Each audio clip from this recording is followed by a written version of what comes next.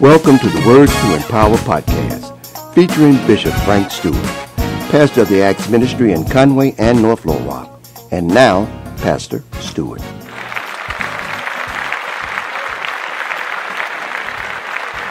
Welcome back to your Acts Ministry podcast. As we talked about on yesterday, the coming of the Lord, we can never talk about that too much. And I don't want to be remiss or held accountable for not telling you that the Lord is coming back. I want to talk about something that's in conjunction with that. The Bible says to us in 1 Corinthians chapter 15, starting at 51, "Behold, I show you a mystery. We shall not all sleep, but we shall all be changed. In a moment, in the twinkling of an eye, at the last trump. For the trumpet shall sound, and the dead shall be raised incorruptible, and we shall be changed. For this corruptible must put on incorruption, and this mortal must put on immortality. So when this corruptible shall have put on incorruption, and this mortal shall have put on immortality, then shall be brought to pass the saying that is written, Death is swallowed up in victory. O death, where is your sting? O grave, where is your victory?" So we know that there is coming a day, as we talked about on yesterday, when the Lord is coming back to receive those that believe in him. There's a day that is coming, and we want to be ready for that day. If we're not ready for that day, we will be all men most miserable. And I want to talk about just the day and time we live in, because I think the problem is we really do not believe God. We don't believe God. Now, we believe in God. Many people believe in God, but to believe God. Now, how are we going to believe God? Well, we have to believe what he has written through the prophets, the apostles, the Word of God. And the Word of God, if we do our research, will validate itself. It would validate itself based on even science. It would validate itself. But not just that. It is a supernatural book. It would validate itself based on the prophecies that we read in the Word of God and those that have already been fulfilled in our day and time. Since the Bible was written, the prophecies alone says that the Bible is a supernatural book. Jesus on one occasion said this, "I am going to tell you now so that when it does happen, you will know that I am he." Very important for us to understand. Very important for us to understand and to know that. So if we know that, then we will believe God. Now the Bible says to us in Hebrews chapter 11 and verse 6, it is a very powerful verse, and I want to just give you the essence of that.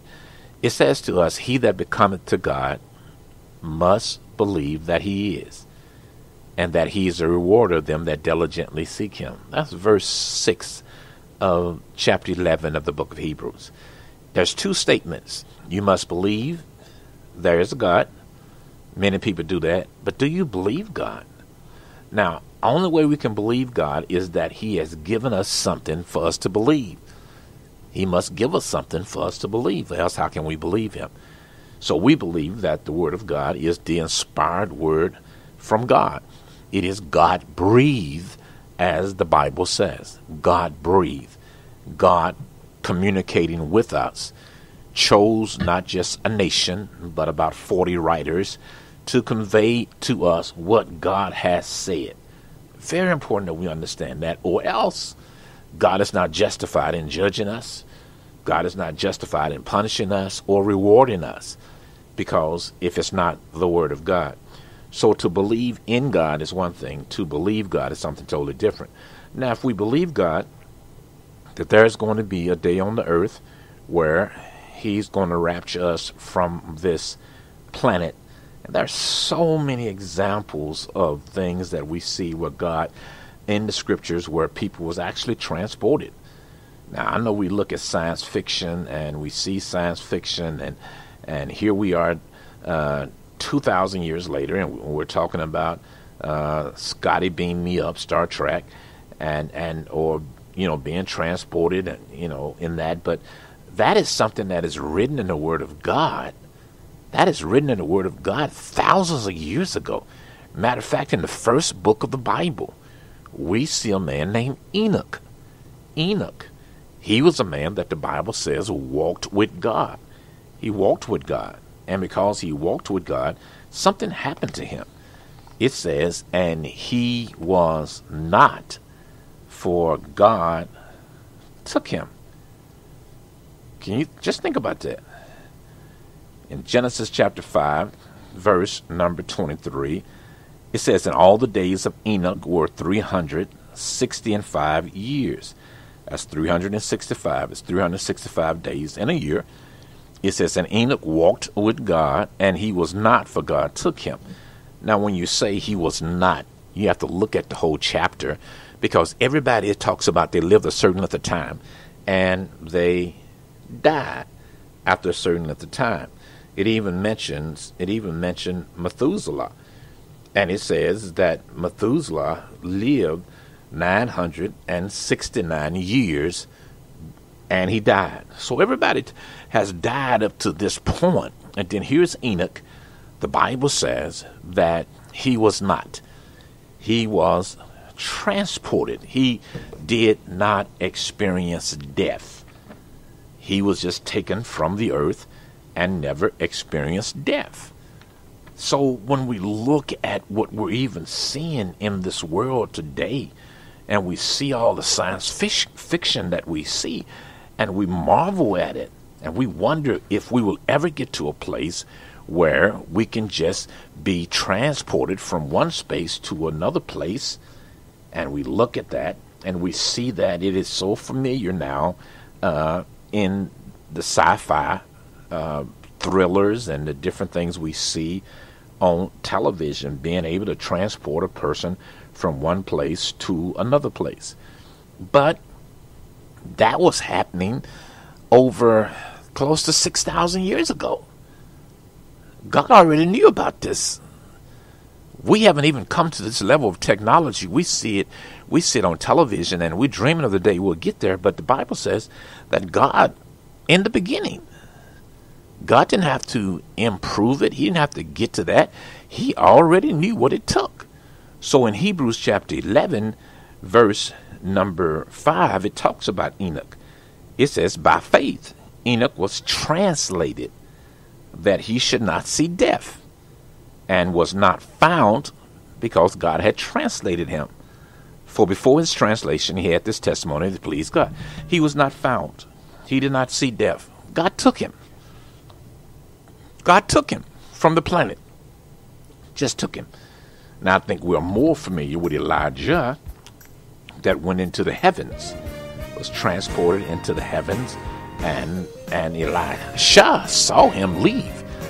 And even then, we're talking thousands of years ago.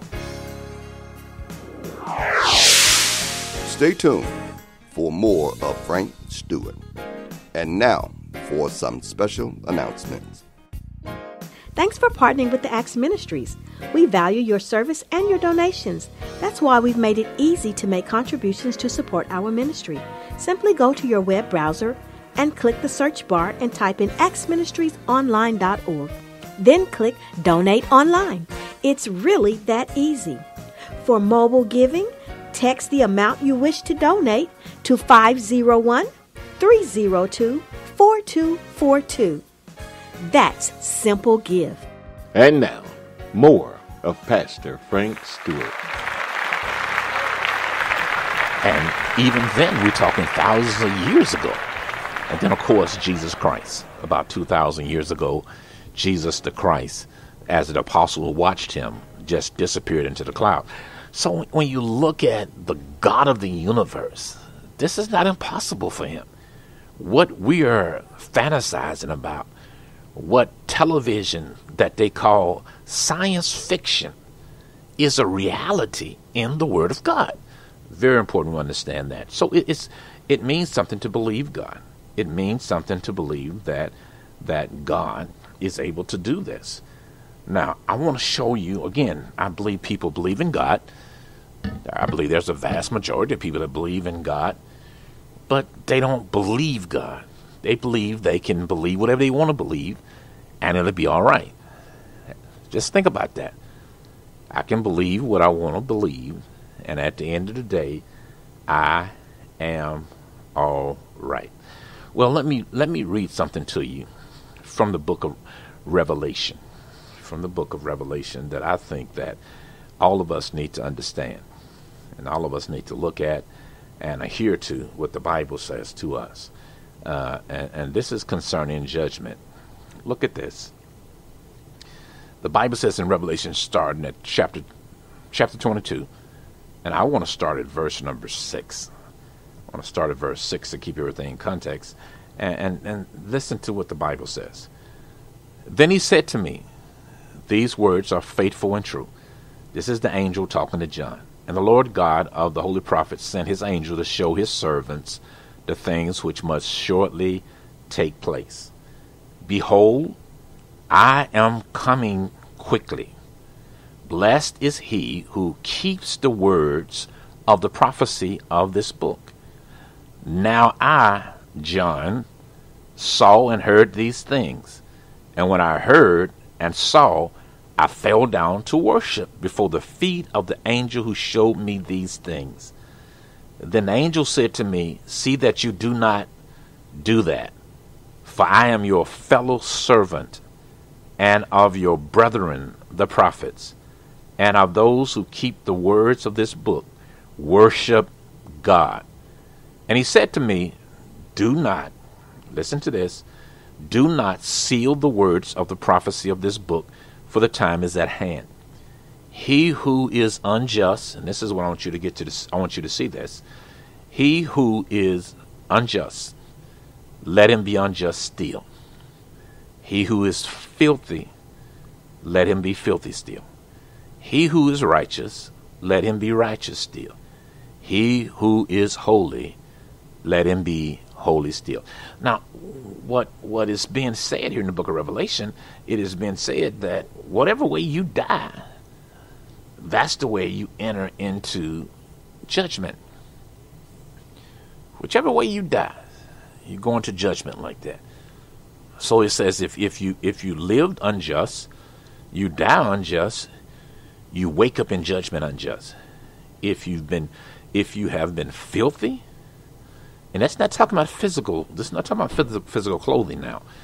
This is talking about your spiritual disposition. This is talking about your spirit. If it's corrupted, if it's tainted, if it's filthy with sin, then he said, let him be filthy still. He who is righteous, let him be righteous still. He who is holy, let him be holy still. So there's no changing in the grave. There's no changing in the grave. Once you die, you cannot change after death. So this is what this says to us.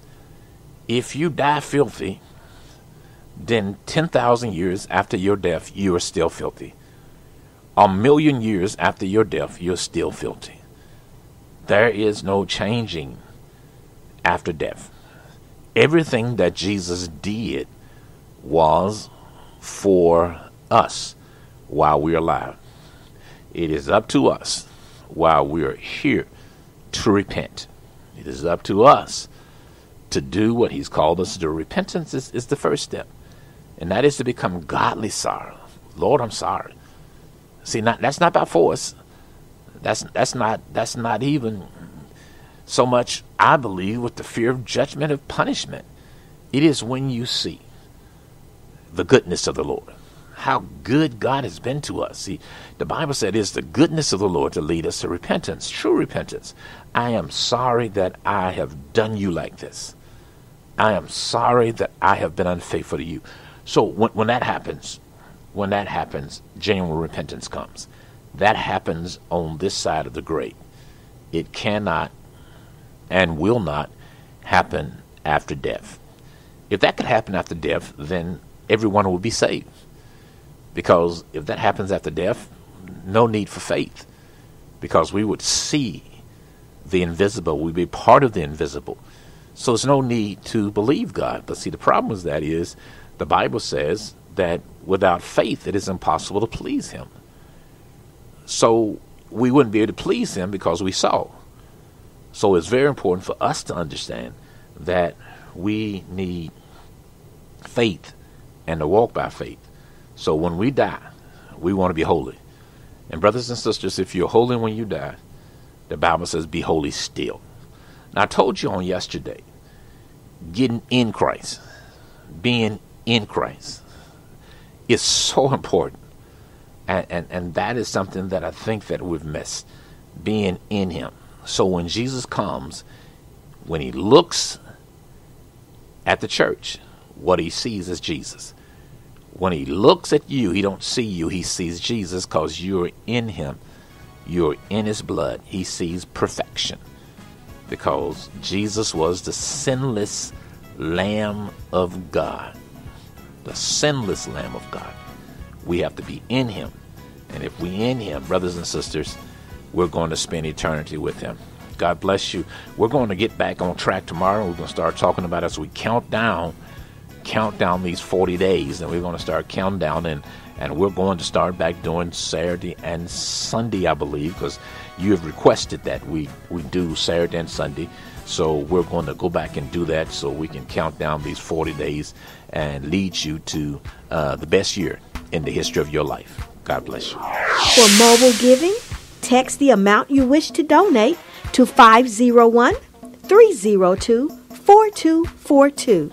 The Acts Church in North Little Rock is located at 1224 Franklin Street. Morning Glory begins at 8 a.m. on Sunday mornings. Sunday school begins at 8:30 a.m. And for a powerful word, join us at 9:30 a.m. for our morning worship service. Bible study is each Wednesday at 6:30 p.m. At our Conway location, Morning Glory begins at 10 a.m. Sunday school begins at 10:30 a.m. Worship service begins at 11:30 a.m. On Thursday, our Bible class begins at 6:30 p.m. For more information, go to actsministriesonline.org or give us a call at 501-329-2055. Thank you for tuning in to the Acts Ministry Podcast. The Acts Church is located at 1423 England Street in Conway and 1224 Franklin Street in North Little Rock, Arkansas. Tune in each day to hear an inspiring word from Pastor Frank Stewart. Well, friends, that's all of the Acts Ministry Podcast for today. Feel free to go back and revisit and listen to any of the previous podcasts. Until tomorrow, I want you to know, if you're not having church, when you leave church, you are not having church. God bless you.